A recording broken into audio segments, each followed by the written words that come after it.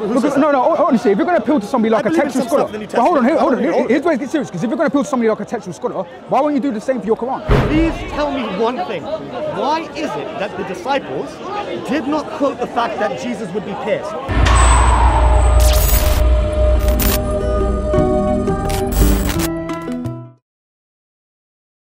Yahweh means the ever-existing one. I am that I am, Yahweh. That's what I mean. I am that I am, the ever-existing one. That's what I mean. This is wrong. It's not what it says. It says, I will be with them. That's what Yahweh means. I will be with them. It means I am that I am. You're adding your own interpretation. I don't want to hear what you have to say, bro. This is the actual translation. No, it isn't the actual translation. You're a liar. No problem. Why is it then that you translate the word correctly in the following verse, the verse before? When he says, how will the people know that it's come in the name of Yahweh? How will they know? How will they know? Tell me. I'm reading from the verse directly, because unlike you, I don't trust your I don't care what you trust. I'm going to the translation. Which translation is that? Well, then don't ask me then. Why are you asking stupid questions? I'm going to the translation, bro. The translation from the Greek is corrupted. So the Greek is corrupted? Yes, 100%. The Greek was written by Jews, bro. The Septuagint was written by Jews, bro. What did they write? What did they write? They wrote the Septuagint, bro. How many of them? 70, bro. 70? 70, bro. They were all Stoic philosophers. They corrupted the text. Oh my! Oh, I can't believe this. I can't believe this. Because no, this is stupid. They were Stoic philosophers. Therefore, they were wrong. Of course. You are such a bro. You are not bringing an argument. These were Christians. They believed in this text. They were Jews. They believed in this text, bro. So you're going against them. You're not going against me. You're going against them. Why is there discrepancies between the Dead Sea Scrolls then? Why is it discrepancies? That's irrelevant to this conversation, How is it bro. irrelevant? Because we're talking about Exodus 3:14, bro. Okay, go ahead. Okay, so you want me to read it? The verse before. All right, 3:14. Let me get it. Let me get you a picture. Then Moses said to God, indeed, when I come to the children of Israel and say to them, the God of your fathers has sent me to you, and they say to me, what is his name? What should I tell them? So Moses asked him, what is the name I should say to them? And God said to Moses, I am who I am. And he said, thus you shall say to the children of Israel, I am has sent you. I've got the interlinear here just to prove that this is from the Greek. I have the Hebrew here. The Hebrews here, it's the exact same word. Your church has corrupted the translation. They corrupted it. Look, the verse before says, but I shall be with you. What site did you get that from? What do you mean, what site? And second of all, this is from the Septuagint. Bro, this is the Hebrew so I'm going to read out what the Septuagint actually says, not what you believe, or what you believe the Masoretic says. Yeah? Asher, Heya, Amar. Thus says, thou shalt say unto the children of Israel, I am, Heya, has sent you. The ever-existing one, Yahweh, has sent you. That's what the verse says. What do you mean am I done? You haven't brought an argument, so you're not going to bring anything to me. I just proved to you. You haven't brought anything. The verse before has the exact same Hebrew word, and your church translates it correctly. This is my church that translated it, bro. It is Septuagint. The 70 Jews translated it that way.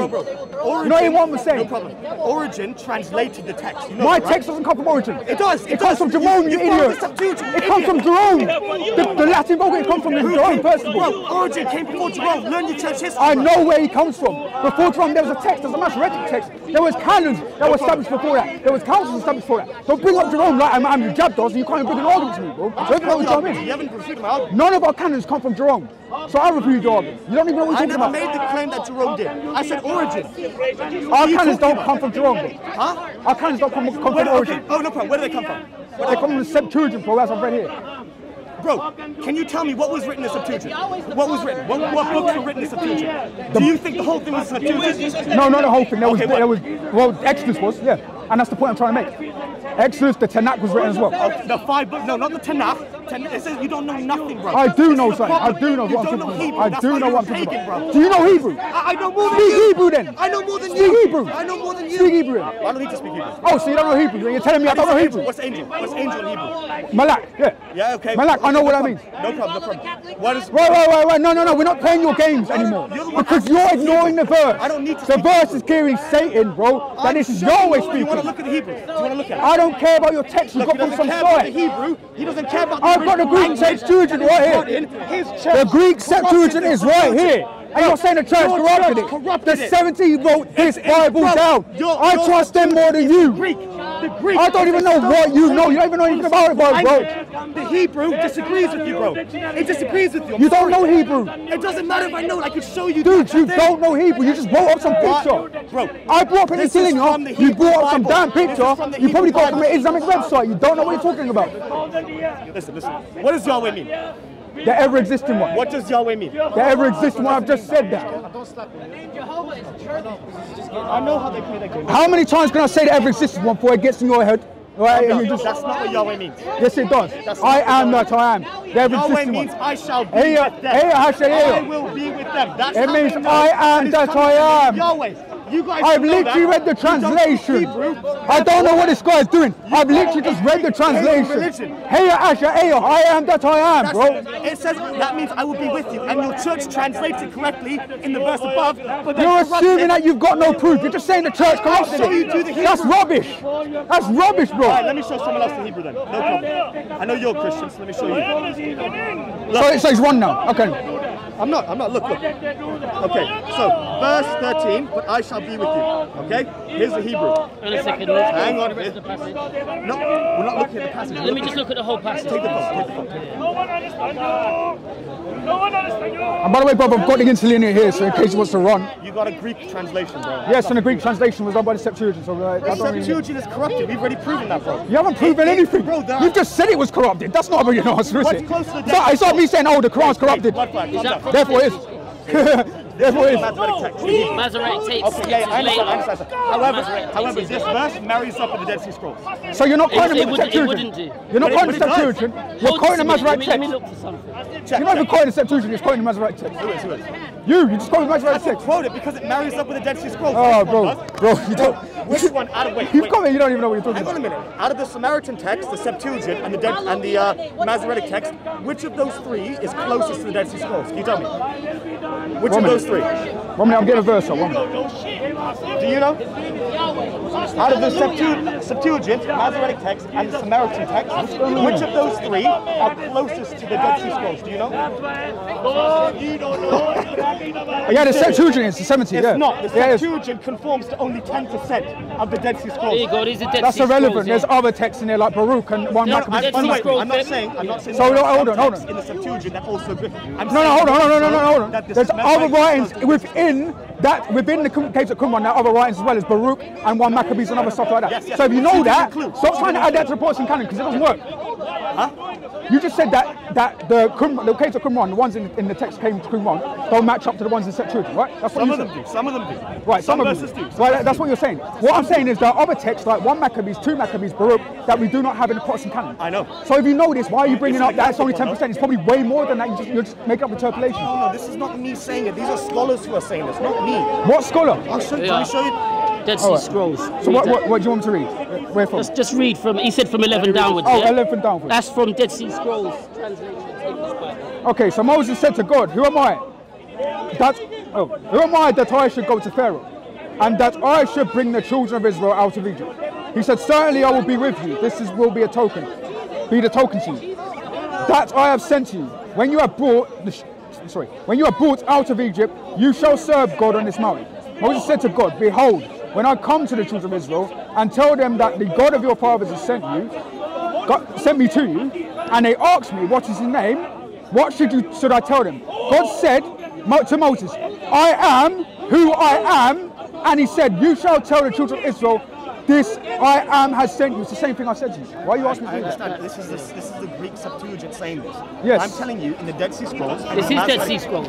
This is Dead Sea Scrolls. You just said it was Dead Sea Scrolls. Yeah, Dead Sea I don't know where Scrolls. you're getting this from. I don't know where you're getting this Look from. it up. So it was the Dead Sea Scrolls. Yeah, This is translated. no problem. And that's what I was saying As the because that's what I Masoretic understand text- it as because that's what it says. No problem. As the Masoretic text translates it, it says, I will be with them. But the Masoretic Right? text is much later. I understand. I Do understand. you know that the Masoretic text, the Dead Sea Scrolls, contains both manuscripts, some for the Masoretic and some that match up with the Greek. Yeah, and not just that, some were actually later.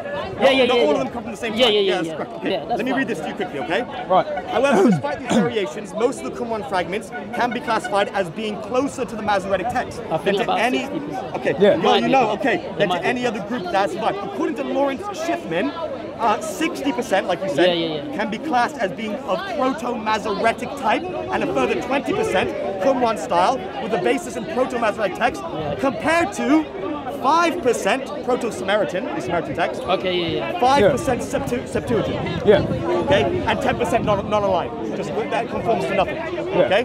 I understand that obviously there are some fragments in there that come from later, some earlier. My point to you, and I have to look at this again, by the way. I might be wrong in this respect. I might be wrong. Okay. When it comes to which one conforms more, it is the Masoretic text. It's according to scholarship, not me. Right? Not according to me. Right. In this situation, maybe it conforms more to you, possibly. But as a whole, I'm going to take the one that conforms more as a percentage than the ones that are irrespective of... What you've done is you quoted one scholar, and you cited that scholar as the be-all and end-all of all historical scholars. Look up who he is. But we've got people like Dan Wallace. Hold on 1 minute. We've got people like Dan Wallace saying the Septuagint is reliable. It's just as reliable. Dan Wallace is New Testament scholar. Yeah, I acknowledge that. So I would agree with him more than I'll agree with you. And the truth is... But he said 6 straight away. The New Testament, quotes from the New Testament actually match up more with the Septuagint. Because they were using Septuagint. Well, obviously, right? Well, they say that, or possibly even another text that they don't have now. That's what they've said, but at least it's in the vein of the Septuagint. I hear you. Yeah, that is what it's... Let me ask you guys one question about Psalm 22. Psalm 22. What's Psalm 22 about? Is it a foreboding of something? Is it a prophecy? What do you think Psalm 22 is about? Well, Jesus obviously relates to it. When he's on the cross, he relates to it. He says, well, Father, forgive me for... Let me read it up again. Let me read it, because I want to make sure I'm being honest with it. No, of course. Yeah. Okay, sorry, I came in a bit heavy before. Yeah. No, it's all right. Everyone was shouting. Everyone was shouting. That's fine. All right, so I'll read from the verse. Can I read through it all, just to make sure? Whatever you want to do, bro. Okay, so to the chief musician, set to the deer of the dawn, a psalm of David. My God, why have you forsaken me? Jesus quotes on the cross, right? Yeah, he quotes on the cross. Why are you so far from helping me, and from the words of my groaning? Oh my God, I cry in the daytime, but you do not hear, and in the night season I am not silent. But you are holy, enthroned in the praises of Israel. Our fathers trust in you. They trusted and you delivered them. They cried to you and were delivered. They trusted in you and were ashamed. But I am a worm and no man, a reproach of men. So Jesus described himself, we believe that. Because he's on the cross. Anyway, let me read it. And despised by the people. All those who see me ridicule me. That's what happened at the cross. The Roman guards were ridiculing all of them. The guy on the other cross, depending on the gospel, was actually with him. The other guy that was being... Well, there was still, in every instant, there was still people ridiculing. Not all of them were despised. It doesn't matter whether it's all of them, because at the end of the day, there were instances with him, even before the trial Caiaphas, they were mocking him, they put a throne on his head. Pilate was with him in that case. Pilate was on his side. Go ahead, keep going. He trusted in the Lord, let him rescue him. That's what they said to him on the cross in one of the accounts, right? Let him deliver him, since he delights in him. But you who are, he who took me out of the womb, you made me trust while on my mother's breast. I was cast upon you from birth. I was cast upon you from birth. From my mother's womb, because obviously we know Jesus had a mother because he became incarnate in flesh. You have been my God. Be not far from me. God is the God of all flesh, by the way. Be not far from me, for trouble is near, for there is none to help. Many bulls have surrounded me. Strong bulls of Bashan have encircled me. So this is going on. They gape at me with their mouths like a raging and roaring. What have surrounded him? What have surrounded him? Many bulls have surrounded me. Strong bulls of Bashan. Okay, keep going. They gape at me with their mouths like a raging and roaring lion. I am poured out like water. This is what happened when, obviously, like Longinus put the spear inside. According to the Gospel of John, I am poured out like water, and all my bones are out of joint. My heart is like wax. It has melted within me. My strength is dried up like a potsherd. This is describing Jesus on the cross. And my tongue clings to my jaws. Again, describing the cross. You have brought me to the dust of death.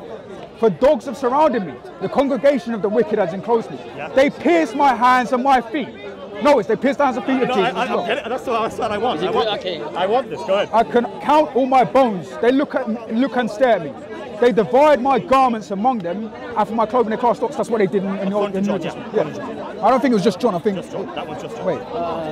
Per se, I'm not too sure about reference. I know for a fact. I'll read through it. I'll read it again anyway. But if I'm wrong, then anybody can quote a passage. Or JC, if you want to bring up a passage. Yeah. So, but you, O Lord, do not be far from me. Can I be heard in this? Yeah, you can. Sure, yeah? Yeah. No worries. Go on. Deliver me from the sword, my precious life, from the power of the dog.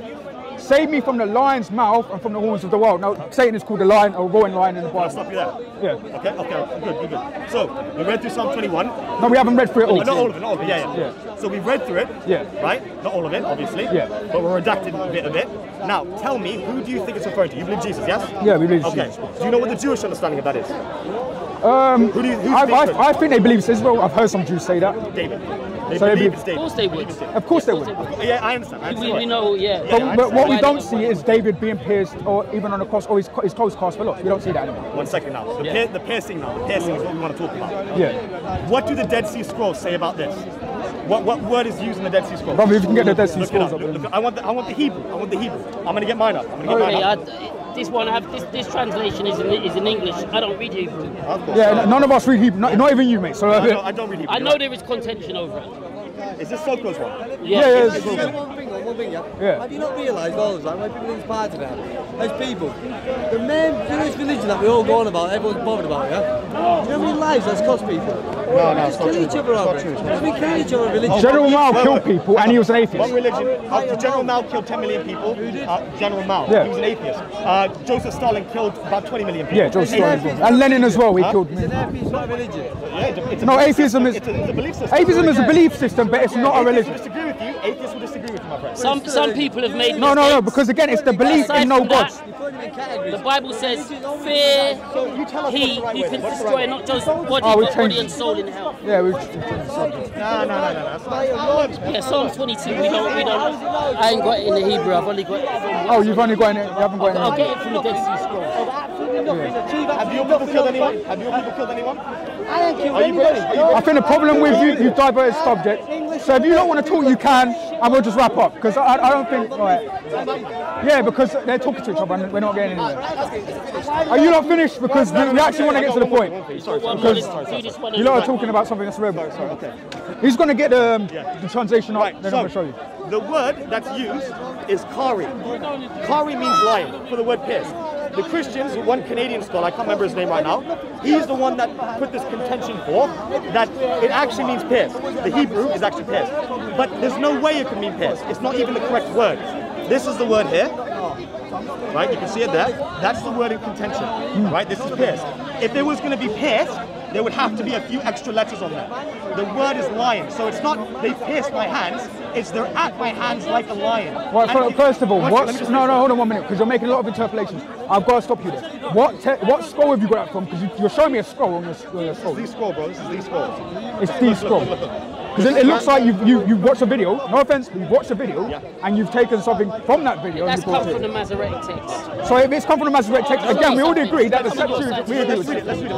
Go on, I'll The read the scrap comment. from Psalm 22. The scrap from Psalm 22 found at YHWH is 5-6. I don't know what HEV is, or I don't know what that means. Fragment 9. Okay, With the text, no worries. With the text under investigation from Psalm 22:17 enhanced here, yeah. Yeah. This is the word in contention. This cannot mean pierced. This cannot mean pierced. And this is from the Masoretic text, right? No, this is from the Dead Sea Scroll. No, he's saying it's from the Masoretic No, text. if you're saying that, it's incorrect. This is from the Dead Sea Scrolls. Right. All right. Again, I'm just noticed because I'm trying to be as honest as I can. No worries. And I'm trying to work out what's going on. Because at the end of the day, you've come with basically a YouTube. Right? I could easily do that, go to Jason. I understand. But But what am I supposed to do? Bring a book for you? I can't bring the Dead Sea Scrolls. no, I don't want you to bring a book to me, but honestly, it's just The a burden of proof you're screenshot. kind of putting on me is kind of ridiculous, to be honest. No, you just brought a screenshot of it. Right? No worries, mate, no So anybody's going to do that, then I might as well. Can I make one more point? Because I've got a lot of screenshots that refute the Quran. If you want to go through them, you can. You want to talk about the Quran? If you want. If you want to talk about it. Not right now, Let's obviously. finish this one. Let's We'll finish your point and then we'll go What for it. verse was that again? Give me the verse. Psalm 22. Psalm 22. Verse what? Is it 17? Not 17. It's, Sorry, yeah, 17. 22:17. no, it's not 17. If that's 17, that's wrong because it says here. Wait. 16. It says 16, right? No, it doesn't say 16. Yeah, no, it does say 16. Do you know why? Do you know why? Yeah, this one says 16. Do you know why? Sorry. Yeah. This is proof, by the way, that your book has been corrupted. Wait, no, hold on. So you bought a passage from chapter 22:17. 17, and I've got this, but 17 says, "I can count all my bones, and they look and stare." The Septuagint, they've deleted a verse before that, right? So they've started the chapter, and it's for a theological reason. They've started the chapter earlier. I can't remember the reason why. Don't ask me. I don't know where you're getting that from. I'm being honest. I don't know where I mean, you're it's getting that clear. I mean, it's 17. from. Because but it says 17 on here as well, and 17 is reading different from it. I know. And this is the Septuagint I'm I reading. know. All right, forget that. Let me ask one more question. So Oh, he's asking another question. All right, if the contention is, look, I will grant you Pierce. I'll grant it. All right. For the sake of argument, I don't believe it says Pierce. I believe it says Ryan. But you have to bring more evidence to prove that. And so far, you show me a verse out of context, which may not be the verse that we're talking about. Okay. Do you think that? No problem. Now, let me just say one more little caveat thing. Right. The gospel writers, were they quoted from the Septuagint? Yes or no? I would say yes, they were. From what I know. From what I know, yeah. Mainly from the Greek. No worries. Yeah, they've got it from Greek. And John was Greek as well. John spoke Greek, and he translated his gospel into Greek as well. So he knew. It was the lingua franca anyway. Yeah. That's obviously disputed as well, but forget that. Right? I wouldn't say it, but. Right. So, we all agree that the Old Testament was being quoted, yes, by the disciples. If you believe that they wrote the Gospels, then they were quoting the Septuagint, yes? Yeah, they were. No worries, okay? If you believe that, no problem. Now, it is very obvious there are many prophecies in the New Testament referring to the Old Testament, correct? Yeah. We can agree, okay? No worries. Now, please tell me one thing. Why is it that the disciples did not quote the fact that Jesus would be pierced? And they quote this passage. Jesus quotes it, apparently, when he's on the cross saying, my God, why have you forsaken me? He's referring to Psalm 22. Why has he not mentioned the piercing? Because this is even more... Because the disciples who wrote it after wrote that text down. That's really, it's not really an argument. No problem. Because the people who wrote down the New Testament obviously attributed that verse to Jesus Christ. Do you understand my issue? Do you understand I my do point? understand what you're saying, but we also have to be honest with the text and what they quoted rather than saying it's dishonest or they were trying to hide it. Yeah, they're not trying to hide it. For instance, they've only quoted the beginning of Psalm 22. Yeah. Some Muslims will advance the position that because only the beginning is cast, that Jesus was forsaken. But he wasn't. Because I don't say that. I know, and I respect that you don't. But obviously, when you go through the whole passage of Psalm 22, at the bottom, Jesus says, well, it says within the passage, it's a messianic passage, that he was heard. The bulls of Bashan surrounded him, and he was in a desperate position, but he was heard. Yeah. So that would be how we would view it. And there's many verses like this, bro, where you get into like passages like Mark 1:1, for example, where Mark's quoting Isaiah 40, verse 3. Right? He's quoting that to refer to the Lord coming to his temple, and John. Well, you can believe that, that's fine, that's your belief. But he's still quoting that. He's only quoting a bit of it, he isn't quoting the whole of Isaiah, he's just quoting a bit of it. But to prove the point that this was the Lord who was coming to his temple, to prove that point. So yeah, these are Jews, by the way, they're quoting from the Old Testament. So they know what they're doing. Right? And you believe it's Jews, you're right here. Obviously, I don't believe that it was Jews. Yeah, it was Jews, right? Because Jesus was a Jew and his followers. I understand the storyline, I get the storyline, but my contention, that's not even my contention. Right? And again, your Quran says they were Jews. Your Quran says that. Yes, but so if you're going to negate the Quran, then... No, you're missing a caveat here, right? The idea is, I believe those people might have been Jews, or Bani Israel, I believe that. Right. However, I don't believe these are the people who transmitted those words that you have in your New Testament. Okay, so hold on. Brother, if you're going to say that though, then you've got to negate the Quran, because according to chapter 3, verse 55 of the Quran, Allah says he will make superior those who follow Jesus Christ. But who follow Jesus Christ? No worries. Historically, people follow Jesus Christ. Should I tell you who that's Can I just ask a question? I know you're going to say Nasara, but that's... Just one quick one. But he's made a claim. I need to just interject this quickly. It's very simple. simple. I'm keeping that in mind. You know the Quran talks about the Injil then. Would you submit then, because it's talking of an Injil, which Injil in Greek, from the transliteration, would mean gospel. Would you say that the Injil then would be something different that wouldn't agree with that? Can I answer his first and answer okay, yours? Sure. Now I've got your answer. I've heard the question many times, so I'm not going to forget it. Okay, so when it comes to, what was the point I was making with you? It was chapter 3, verse 55 of the Quran. Most, right? That they would be superior to those who lack faith. Okay. That's what it says. So if we read the tafsir, right, the exegesis, the one that was transmitted by Ibn Abbas. Oh, Abbas, yeah. Ibn Abbas, you know Ibn Abbas, right? Yeah, I know so Abbas. He's our first mufassir, our first exegete of the Quran. But he's not your only one. No, it's not the only one. There's Kafir as well. Right, there's Kafir as well, Ibn Kafir. But Ibn Kafir comes much later, and he's quoting Ibn Abbas, along with other people as well. Right, I know. And Ibn Taymiyyah and other stuff like that. Yeah, of course. Yeah, you got it. So, when it comes to this verse, what's being referred to is they were victorious in the coming of the Muslims, the ones who re-established Tawheed, the ones who re-established the oneness of God. This is how those people, the disciples, were uppermost. Through us, we are the ones who have made them. Right, but the verse doesn't say it. It says the people who follow Jesus. I understand. It doesn't say anything about those who follow Muslims. It doesn't say anything about that. It says the people who follow Jesus. I understand. And I've got, and that's why he says here. Wait, let me just quote it. Oh, right. Sorry. Yeah, I'm sorry. That's why he literally says. Could you? This phone's been playing up a lot. No, it's okay. But remember, this is an English translation, bro.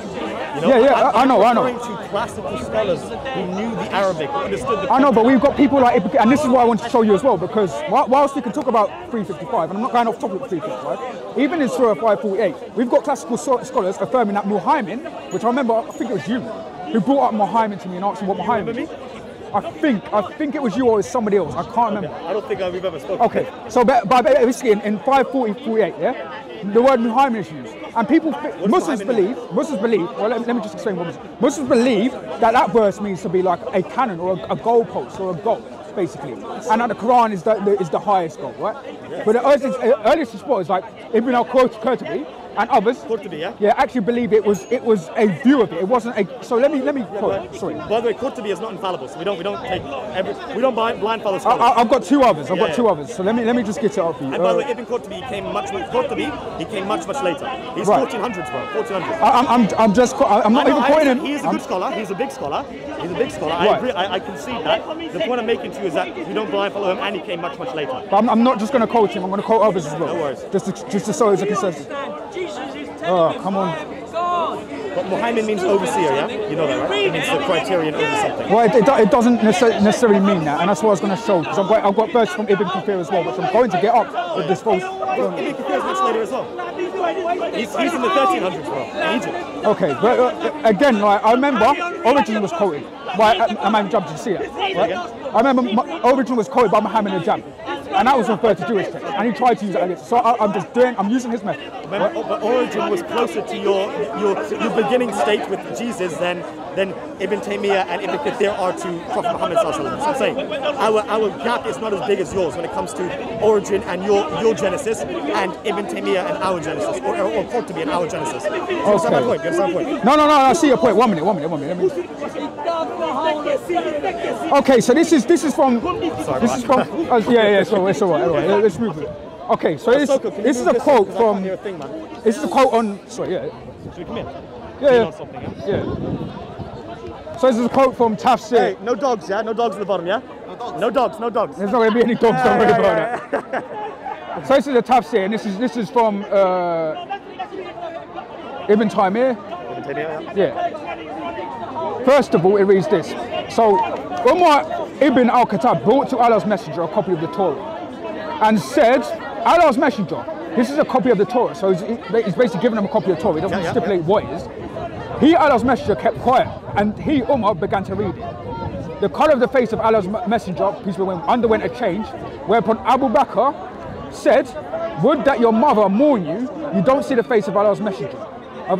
Allah's Messenger said, I seek refuge with Allah from the wrath of Allah and the wrath of his Messenger.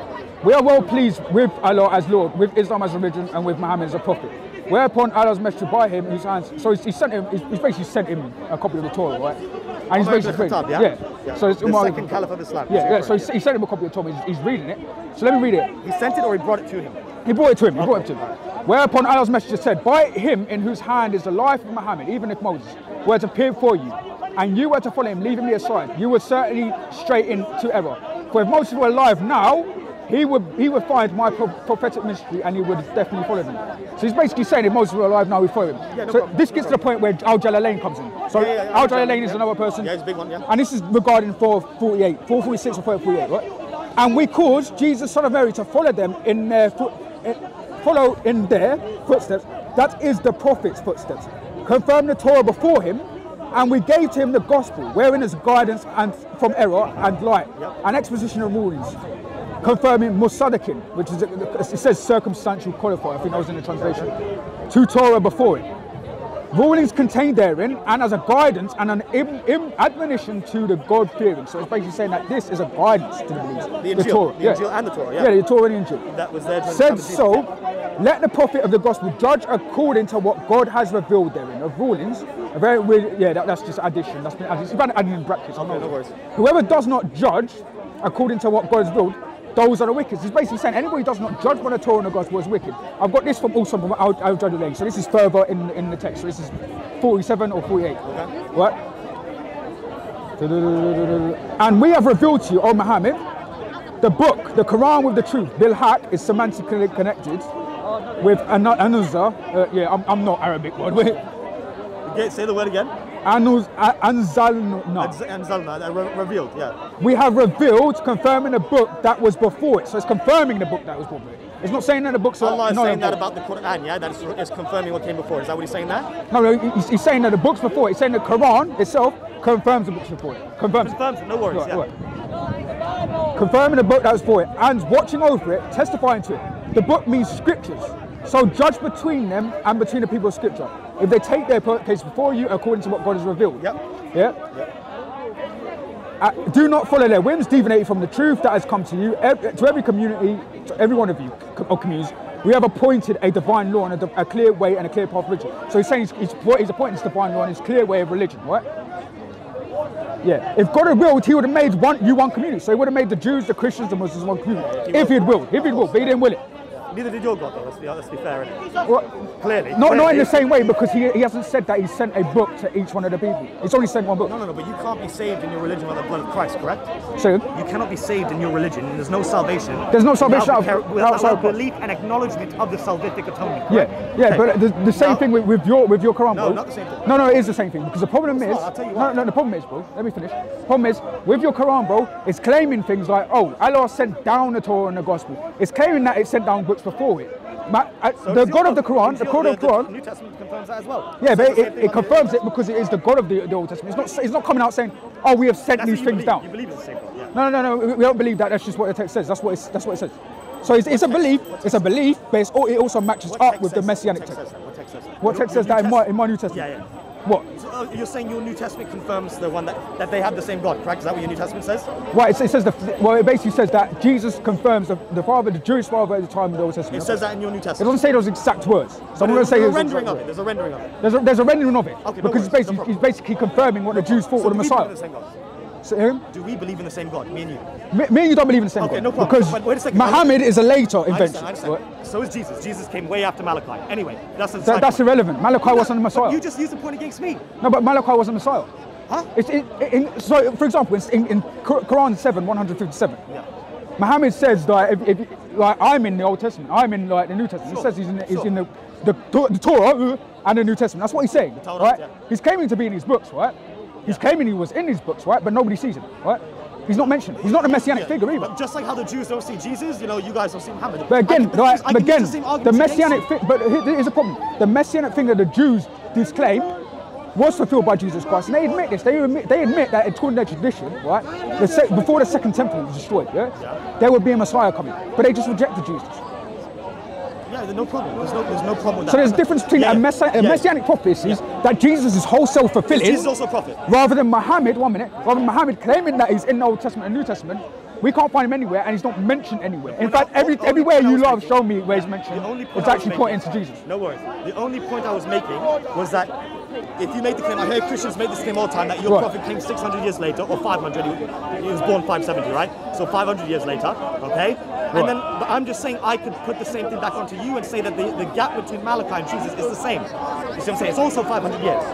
Right, but that's what I'm saying. The problem with claiming that, bro, is that we have testimony from Jews. These were not just random people. These were Jews. These were even people who were they themselves, what were they called? Teachers. So they were teachers in the law schools. They left their religion to embrace Christ. Who was the teacher of the law?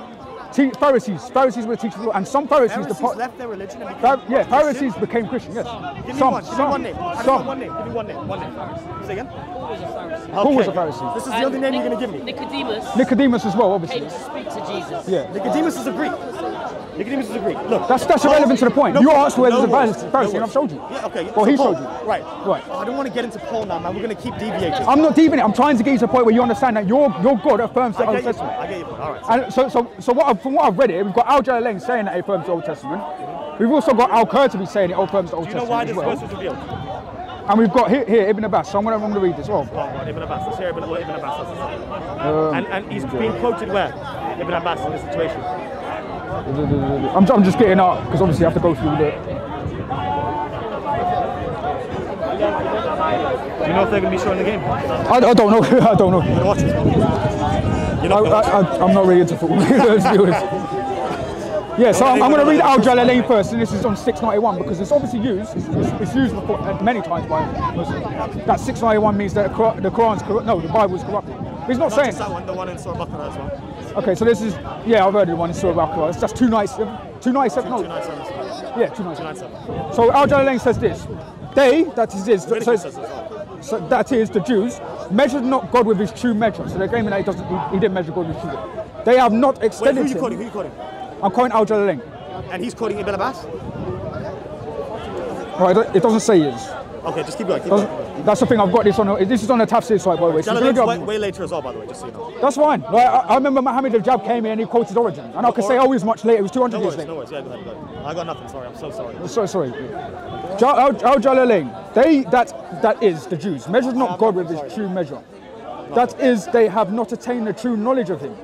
When they said to the Prophet, disputing with him about the Quran, God has not revealed anything to any more.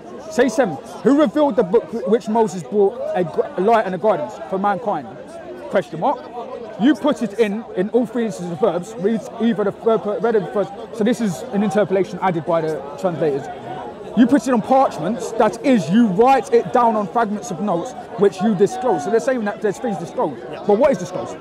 Keep going. Right, so what is disclosed? Is what you choose to, so on parchment that is written right down. Share with you the hadith that confirms this, by the way. On fragments of notes which you disclose, that is what you choose to disclose thereof, but you hide much of what is in them, as of the case of descriptions of Muhammad. So he's saying about the description of Muhammad the Jews. As in on top of what you're hiding in this moment. It's not saying as. So let me read it again. As, that's what he's saying as. All right, that's not really. That doesn't demolish your point. That's not. You know, I'm not. That on the parchment, that is, you write down on fragments of notes which you disclose. Is what you choose to disclose thereof, but you hide much of what is in them. Oh yeah, you're right. No worries. Keep going. In the case of the descriptions of Muhammad. And you have been taught, O Jews, in the Quran what you did not know. So this is still talking about Muhammad. This isn't talking about anything disclosed. That's right, yeah. No, neither you nor your fathers in the Torah, through the elucidation therein of what you were confused about and over disagreement over. Say God revealed it, and if they do not say it, there is no other response. So he's saying basically, like, if God revealed it, then say don't have a Torah. I get your point. And that's my point. If we've got a tafsir writer claiming that this is not primarily the whole thing's corrupt, Habibi, at all. It's claiming that the things about Muhammad not in there. And I think I've got Abbas saying the same thing. I'll tell you what Ibn Abbas says, right? So, now the reason for this revelation, the Asbab al-Nuzul, the reason for why it came down, was because when the Prophet was living in Medina, when he was living in Medina, you know Medina, right? The city, right? He had to make hijrah from Mecca. Yeah, I know. Right. So he had to go there. Now, he had good relations with the Jews at first, okay, until they committed treachery in a few situations. We can get to that later if you want to. When that happened, and they used to come to the Prophet in order for him to arbitrate, right?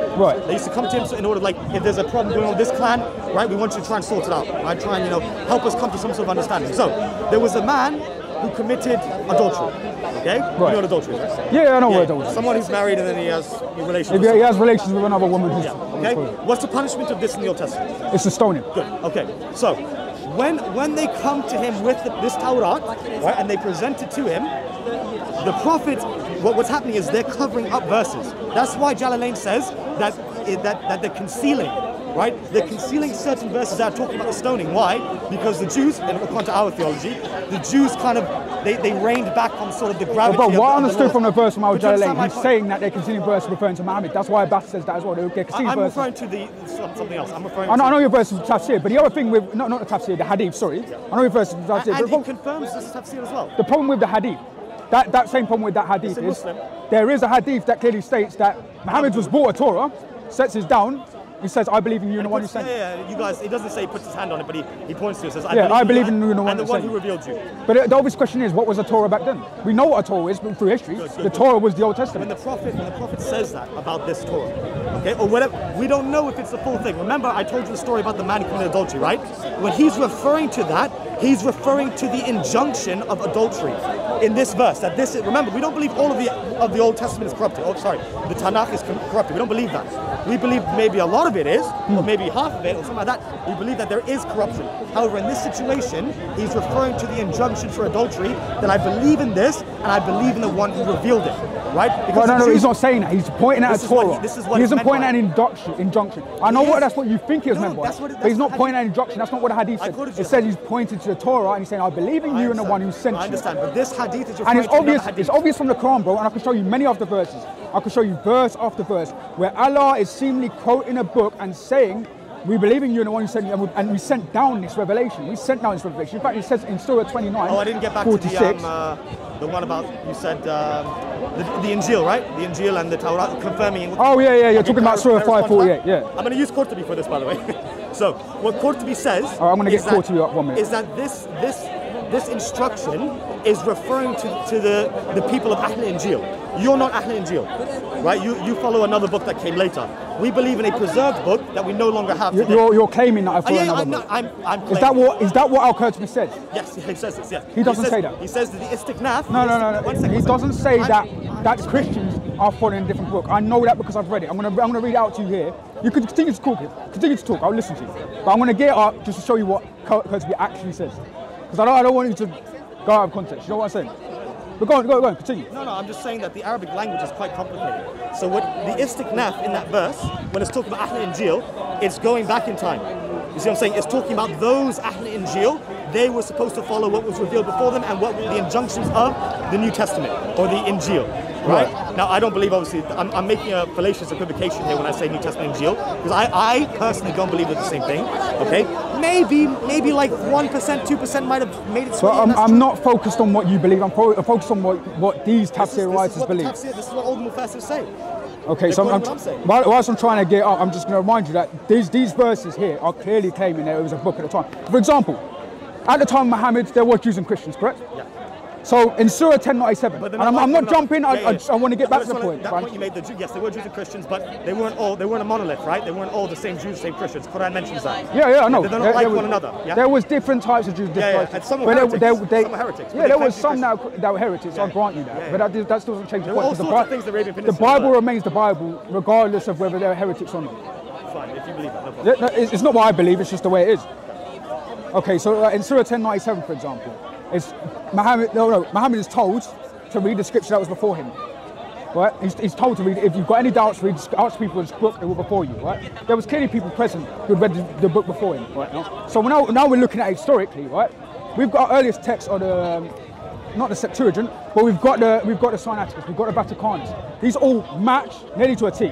There's variance. I understand there's variance, but they match near enough to the text we've got now.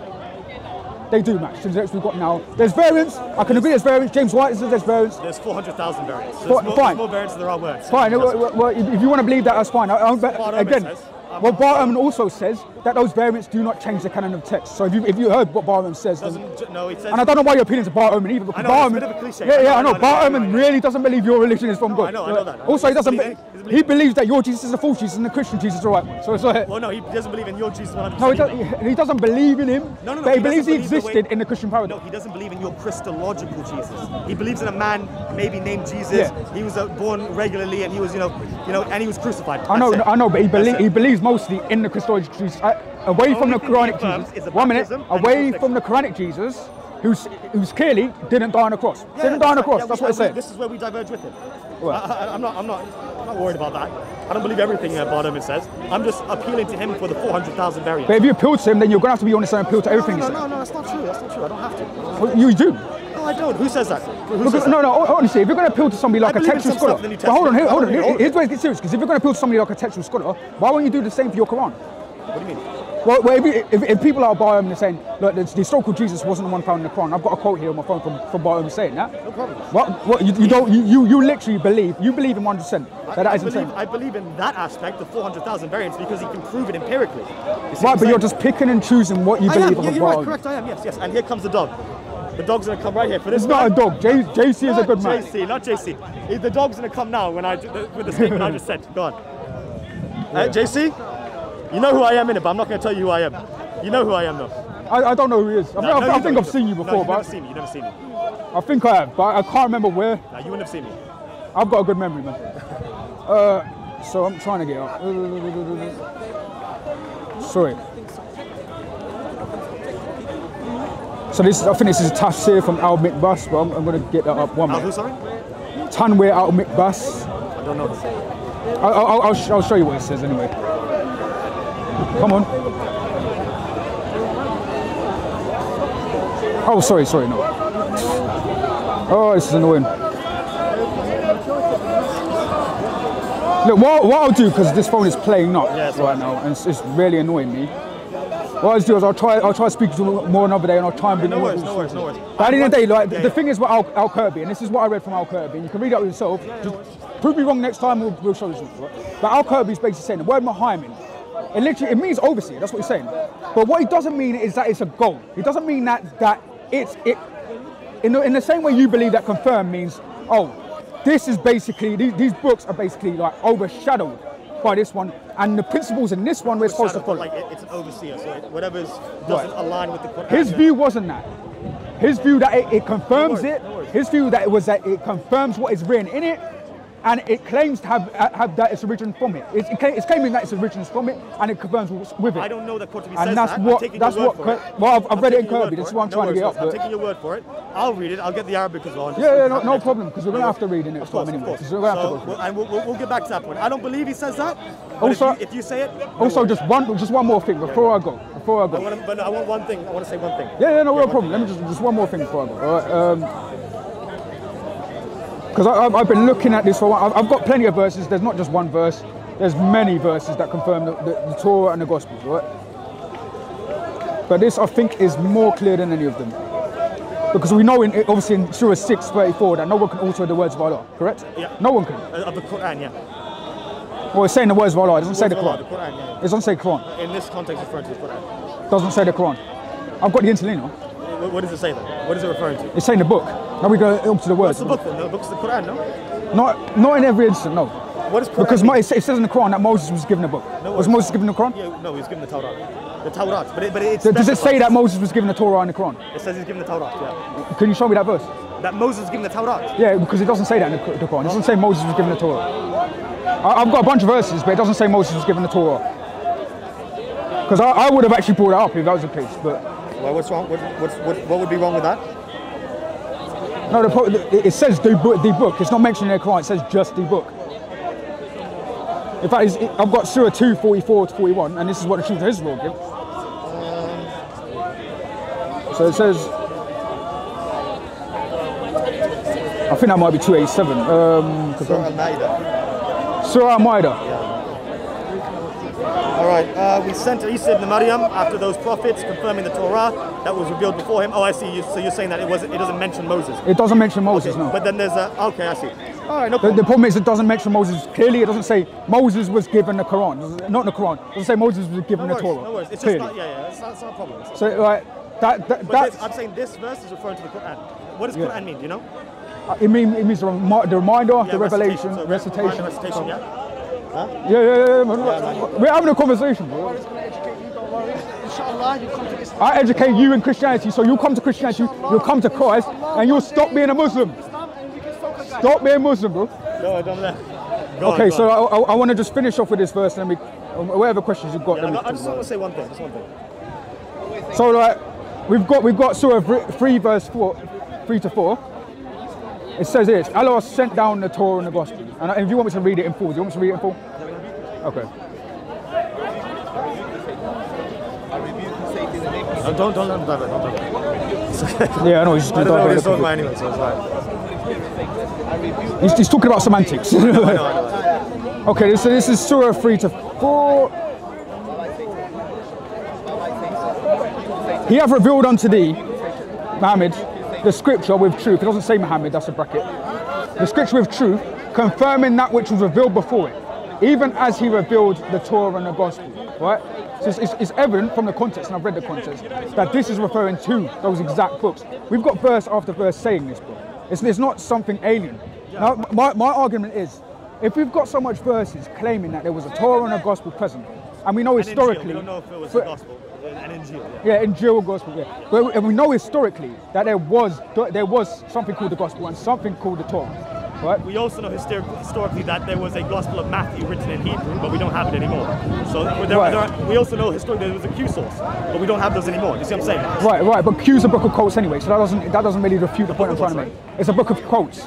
So yeah, quotes from not the fathers. We don't know. We don't know it. But what I'm trying to tell you is this: it was evident there is some body of text. We have Sinaiticus, we have Sinaiticus. I have no problem with that. We have all these texts, And what's happening is 500 years By the way, it later. doesn't need to be a book, you know that, right? It doesn't have to be a book.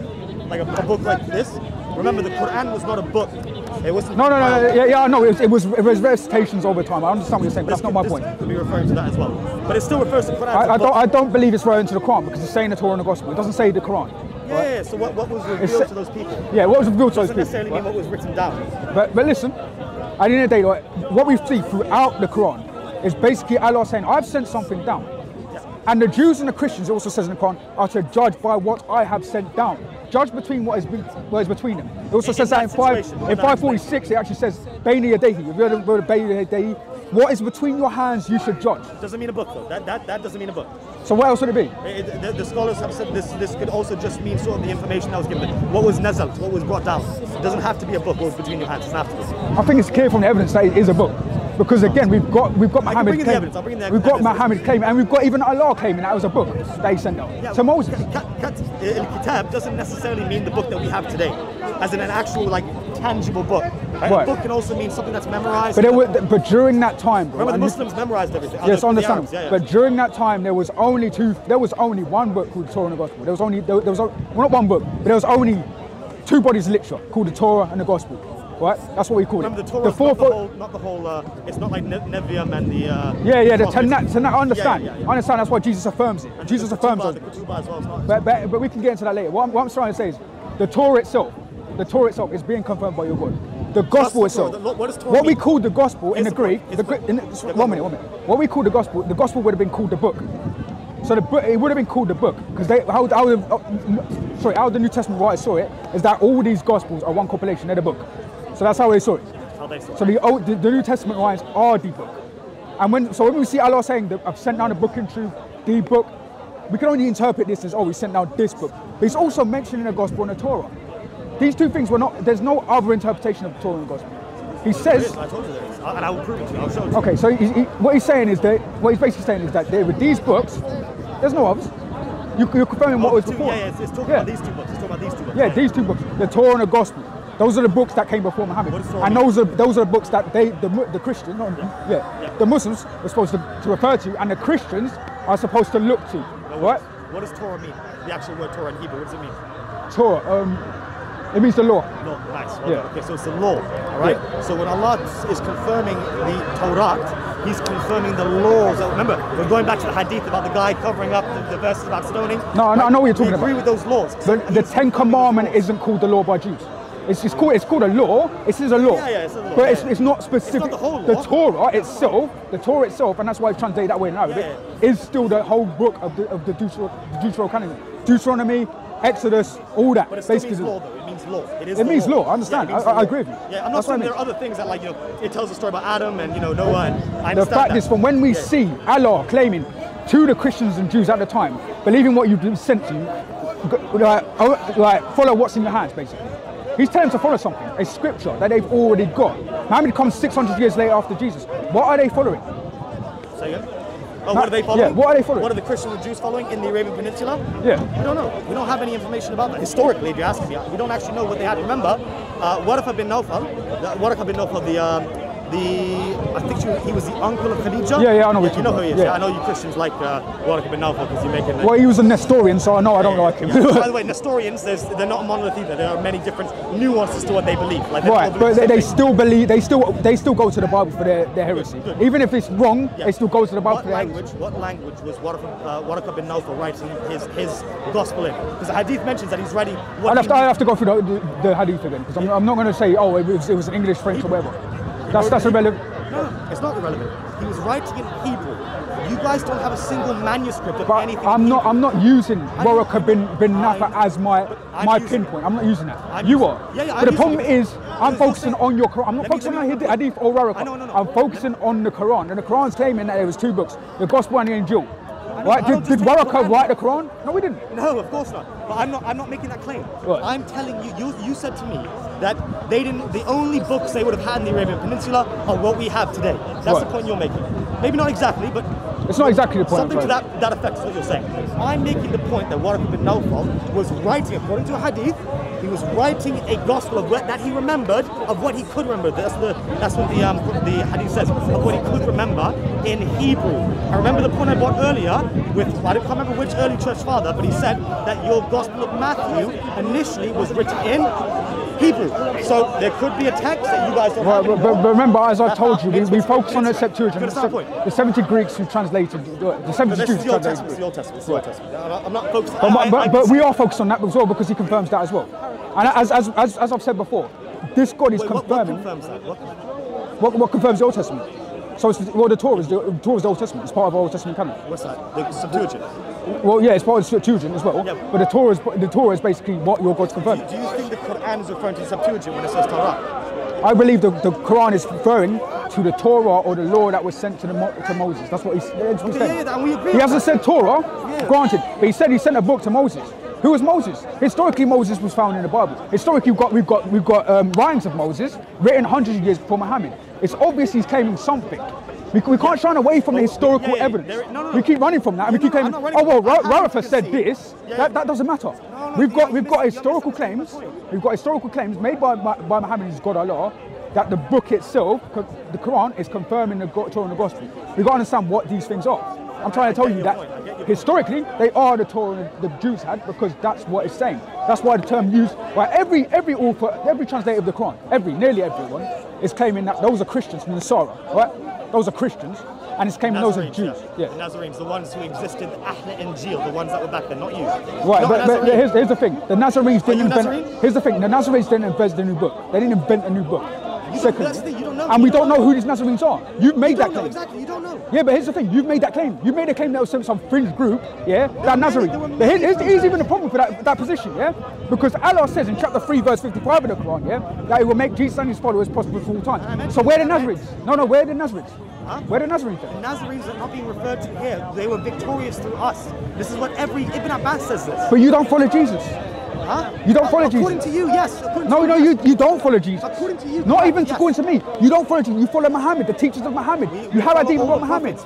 You don't follow all the prophets. You follow Muhammad. According to you, yes. We follow all. It has nothing to do with me. The Quran clearly states that Jesus and His followers will be superior until the last day. Jesus and His followers. You don't follow Jesus. You don't even pray to Jesus. You pray to Muhammad. Of course we don't pray to either of them. We pray to God. And we follow Jesus because we pray to the God that He prayed to. So do you mention Muhammad in your prayers then? Do I mention him? I also mention Ibrahim in my prayers as well. Abraham. I mention him in You mention him in your prayers. But in the traditional salam alaikum, all that stuff, do they mention Muhammad every time?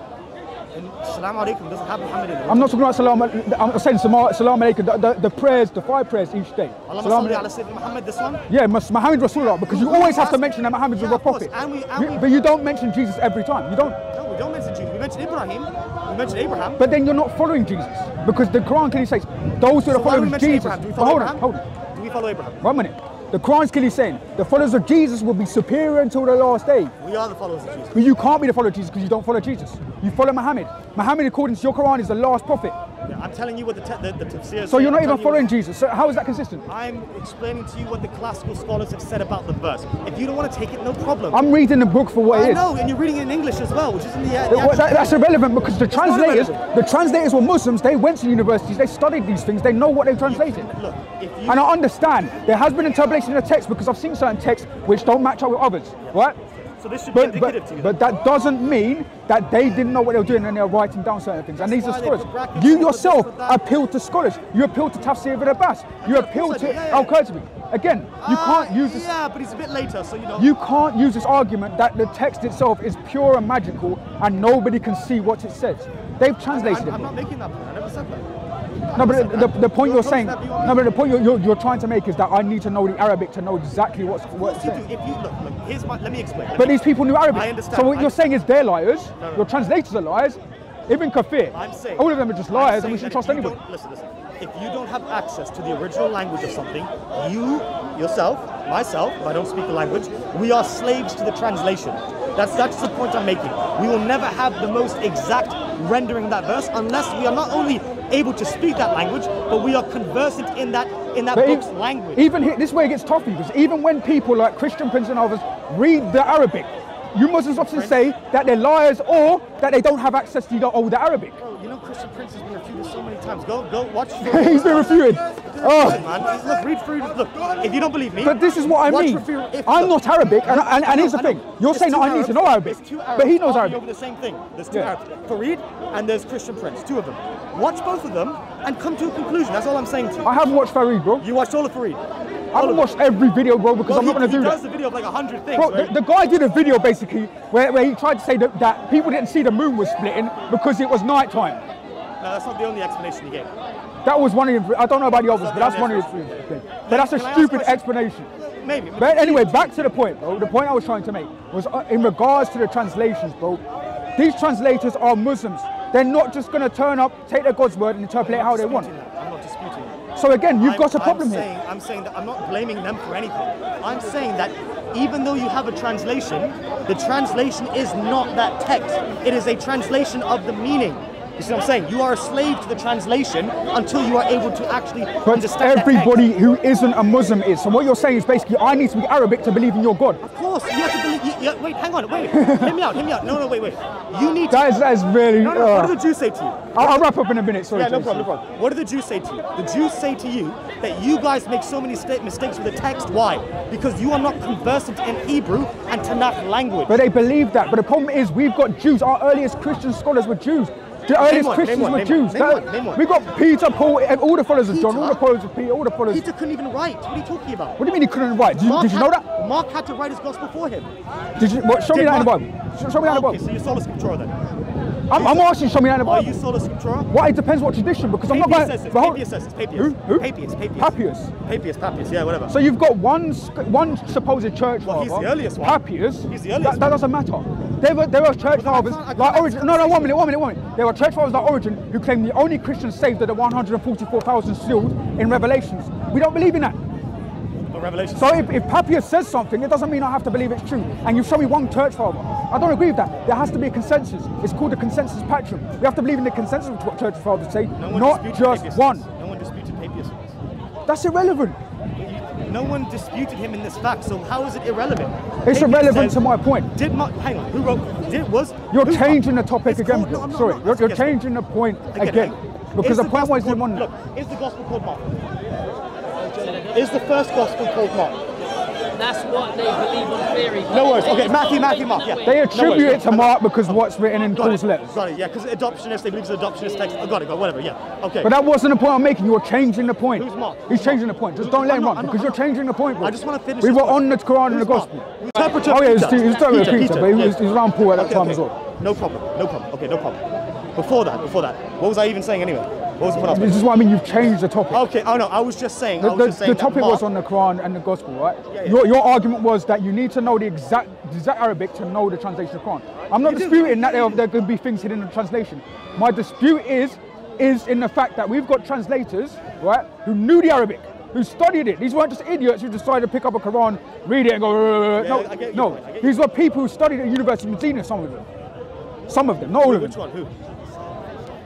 So it was either.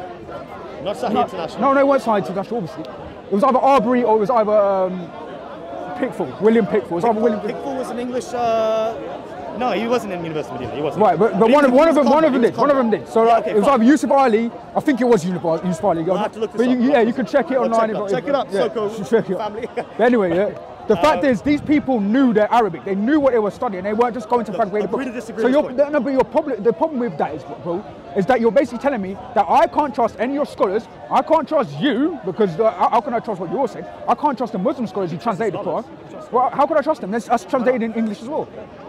The scholars, this is a different, the scholars can give explanations of things. You see what I'm saying? Based on other texts like hadith and tafsir and these things. But do you not see the network of basically footsteps I have to go through? This is not if I was to become a Muslim, right, and I wanted to know about the bodies of the text, I wanted to know the truth behind it, I couldn't just read the text and find out basically what it's saying. Correct. I couldn't just do that. Yes, correct. I would have to go through tons of tafsirs, tons of hadith, and you keep getting knowledge to get to a point where I find out how discrepancy is, how much discrepancy is in it, and how contradictory it is. According to you, yeah. Not according to me. If you read the Quran, it's basically saying that the Quran confirms the Bible. That's what it's saying. Well, we've been on to this point. I think. But we were already on that point, and then you moved to another point. You're talking about Mark and Matthew and John. Back and forth. I just have one thing to say. Right. Do you believe that the Bible is infallible? Do I believe it's infallible? The New Testament. I know Bob has a different understanding and he's ecumenical Christian or whatever. Well, I know, I know. Do you believe it's inerrant, infallible? Is the Bible inerrant, infallible? Yeah. New Testament. Yeah, it depends what you mean. So like there's no contradictions or... There are things that can appear so. Yeah, if you take it out of context. Yeah, no worries. So it's the word of God. It's the word of God. Like you believe it's the word of God. But hold on, one minute. Right? But the Old Testament, what we believe... Same, yeah? 1 minute, bro. What we believe about the Old Testament, right, is that wasn't 100% revealed revelation of God. A lot of Muslims will come to us and say, look at these Old Testament texts where there's violence and stuff. But God initially in the Bible, actually is grieved at the actions of Israel and what they're doing. He compromises with Israel and their actions, right? I just want to let you know. Where does God condemn the killing of kids? No, what he does is compromises with their nature. These people and their nature, and again that goes against your Quran, because if you're going to say that where does God condemn the killing of this and that, right? Then read Surah 2 verse 249, bro. What does it say? And literally I've got translators and tafsirs as well, by the way, saying that first Samuel was mentioned there, Samuel was mentioned as a prophet there, and that they were to go out and to fight. They were commanded to go out and fight. But it doesn't say they killed little babies and raped. But it says the Amalekites, bro. It doesn't say the Amalekites in there. It says the Amalekites. Ibn Abbas was Al-Jalalain, who says that it's referring to Amalekites, and the Amalekites were the ones who had initially attacked Israel in Exodus, and that's why 400 years before that the killing was commanded to take. Right, but they'd continuously done that after that generation as well. It didn't just happen where God said, hold on 1 minute, because you haven't read it. So I know what it says. Okay, so what's it say in Exodus 17 then? Oh, I don't know exactly. You can't quote that. You got to take these into account, because I again. Can't say anything to you. What does Daniel 5:7 say? But again, I know the story of Daniel, so I know what. I know the story of Exodus as well. So.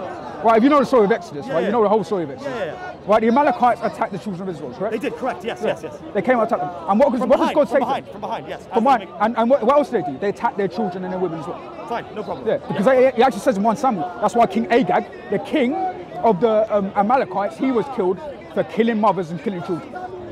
It says that in 1 Samuel 15:33.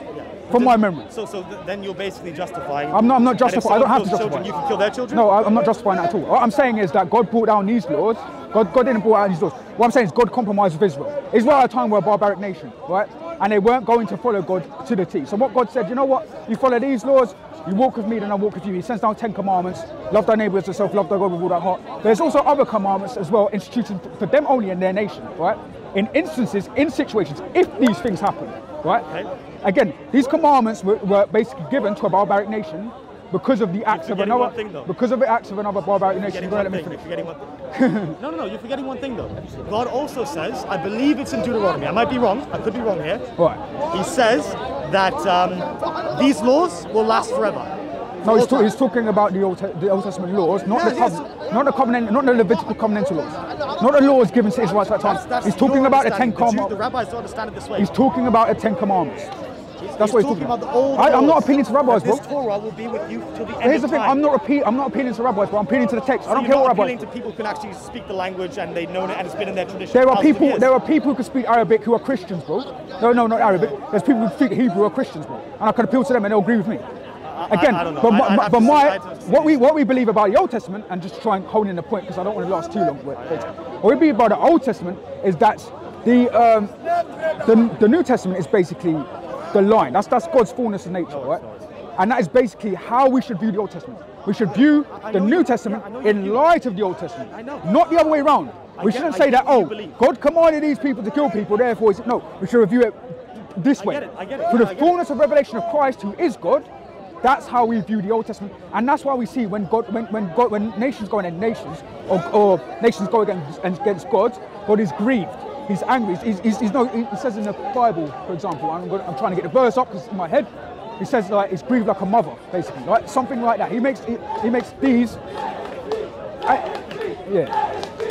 don't know what's going on. He makes these examples, basically. He's basically making these examples to basically show them that I'm grieved.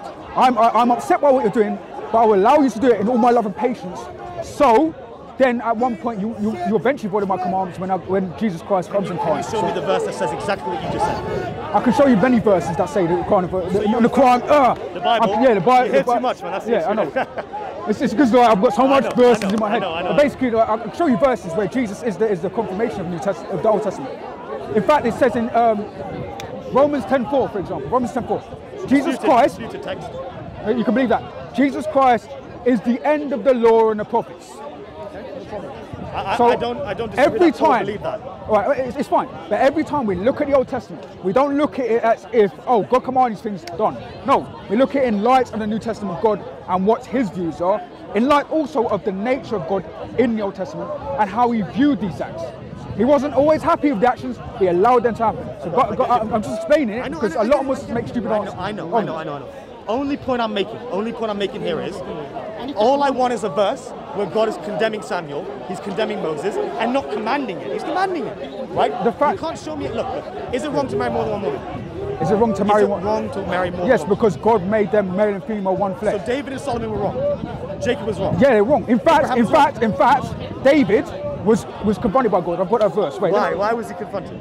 He was confronted because he killed Uriah, but he was also confronted for his other actions as well. He was treacherous in that situation, but he was Yes, not. he was. But the point I'm making to you, I understand. You're right. He was condemned for that act. I understand. Right. He was condemned for that act. God, a lot of times, is grieved by the actions. I know. Show me where God condemns polygamy in your Bible. Polygamy. Where does He condemn the act that David had more than one wife? I want to see where that's condemned. Well, obviously there are passages in the Bible, in the Quran, yeah, not in the Bible. Because remember, as I said, the New Testament is the light we look through to merge the Old Testament. So there is nothing in the Old Testament that would condemn it. Go on, See, for polygamy, there's a verse in the Bible, in the New Testament, I don't know the exact one. The one flesh one? No, a bishop shall be the husband of one wife. Yeah. Right? That's New Testament, correct? Yeah, that's in the New Testament. I'm talking about the Old Testament. Sorry, Jason. Old Testament. There would be no. My point is only How this. long have we been here There would be for? no condemnation of polygamy in the Old Testament. No. That was my point. That was Okay. my point. Okay. So we're gonna have to wrap this up No anyway. worries. Can I say one more thing? Right, I never fine. said. You answered my question about is the New Testament the Word of God? You said yes. Yes. Okay. So in Luke, where do the disciples have to go after? What command does the angel give to Mary about where the disciples should go to meet Jesus that night? What is the command? In Luke. You'll have to find. You have to tell me the passage. I don't even know. I think I know what you're talking about. It would be where they see the angel, right? It's in all four Gospels.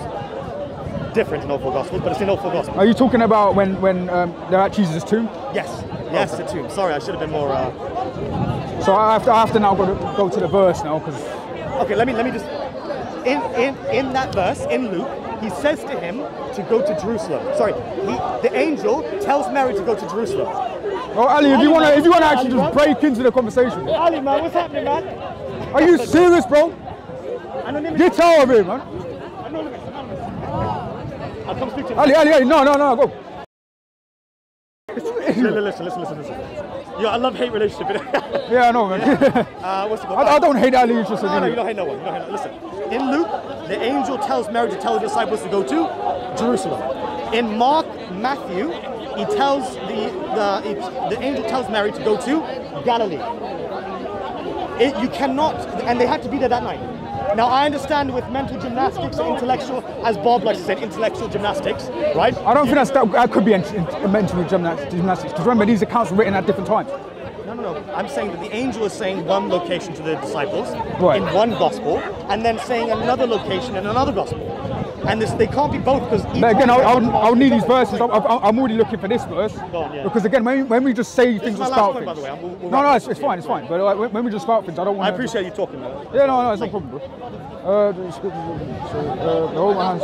Yeah, it's last point. Yeah, it's the last point. I'm just trying to get to the verse. I want to see what's happening here. This is a bit mad. So I'm at Luke 24 now. I'm trying to look down. Yeah, take your time.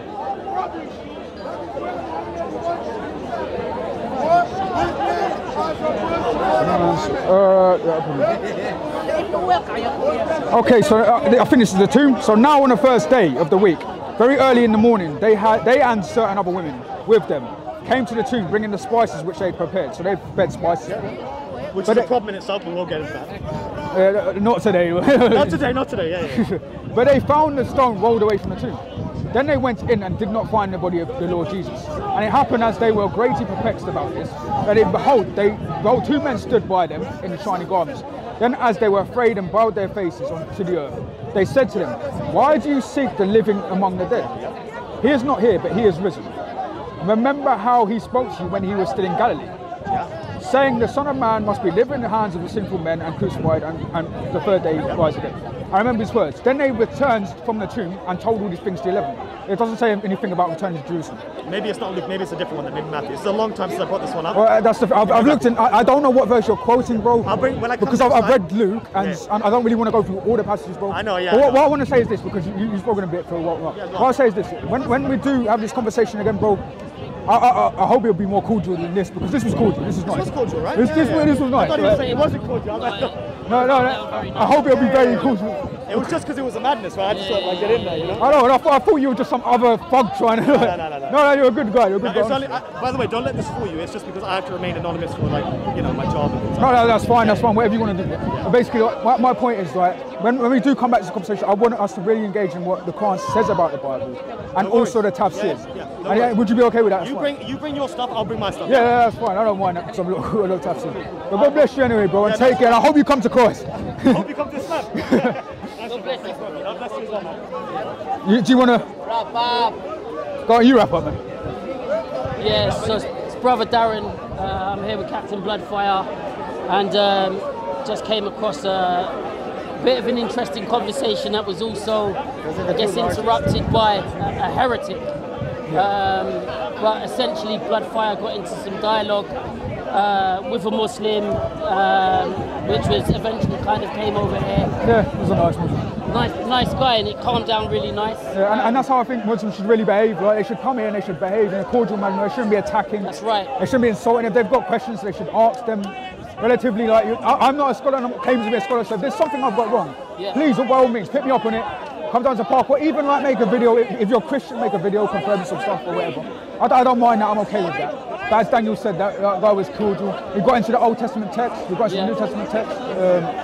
I disagree with him wholly about the interpretations he has of the Gospel of Torah in regards to the Old Testament. But that's fine. That's his opinion. Darren, do you want to say anything? Yeah, I just came over and heard when Lamin and Bloodfire were in discussion over the text of Isaiah 44 verse 6.